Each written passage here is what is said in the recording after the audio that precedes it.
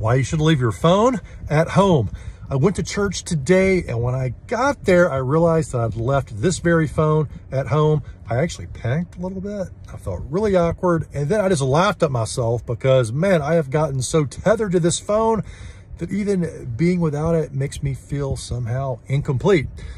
So I did an experiment where I just let it go for a while, and I did notice that I felt a little bit more present. I couldn't just default to checking my phone because there was no phone to check. So you as a leader, maybe give yourself a technology break. Leave your phone at home the next time you go out, even if you're going to the grocery store, and just notice how it changes your perspective. So have you ever left your phone at home? And if so, what was it like for you?